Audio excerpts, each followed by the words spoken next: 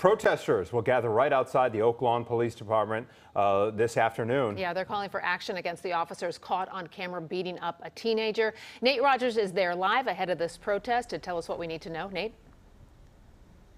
Yeah, that's right, Anthony and Sally. Good afternoon to both of you all. A third rally will kick off here outside of Oak Lawns Police Station in the next hour or so. Multiple community organizations now joining the Arab American Action Network. All three groups collectively calling for 3 white officers involved to immediately be fired. 17-year-old Hadi Abutala is now in the custody of his parents. After being released from the hospital Monday, he's now facing multiple charges. Oak Lawn police could be seen beating the teen last month on video that is now going viral following a traffic stop where police claim they smelled weed emanating from the vehicle Abutala was in. The teen ran from police prior to the beating. Officers then found a gun and 3 rounds of ammunition inside a bag that Abutala was holding. The 17-year-old sustained multiple injuries, including bleeding on his brain, a broken pelvis, nose, and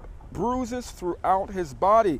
Oak Lawn police have charged him with unlawful use of a weapon, resisting arrest, and possession of cannabis. Now, it's not yet known if the Cook County prosecutors will move forward on these charges against Abutala. His family has now filed a federal civil lawsuit accusing the police department here of excessive force. Again, that rally kicking off at 5 o'clock. Again, multiple community organizations joining this group. The first rally, there were at least 200 to 300 people. We're not sure how many folks will be here today. We do know Oak Lawn right now, their public works department, they're blocking off the streets just to make sure that folks will have room to demonstrate. That is the latest here in Oak Lawn. Nate Rogers, Fox 32, Chicago. Thank you, Nate.